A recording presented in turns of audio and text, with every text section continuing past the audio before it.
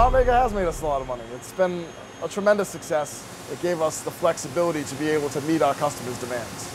We tend to take some of the harder, more difficult jobs that other companies don't like. That's kind of our niche. We don't mind taking a job that's a difficult material or a difficult tolerancing and finding a way to make it affordable. We have a wide variety of people that work in our shop that program, some that have been around for 20, 30 years and have the experience of programming by hand. And we have newer, younger guys that are more familiar with computers. So we wanted something that worked well for everybody.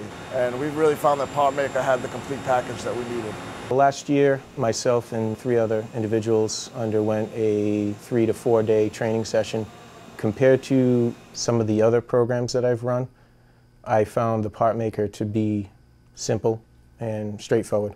I think it works well with the Tsugamis, primarily because we have all the posts for them.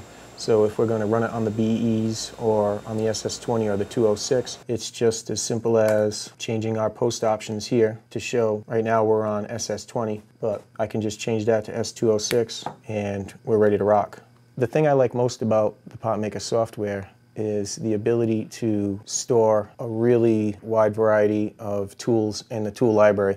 It allows us to quickly grab a new tool if one's not working or we need to change a tool radius. Tools like PartMaker, it keeps us competitive in the market, which of course keeps us busy and looking for qualified people.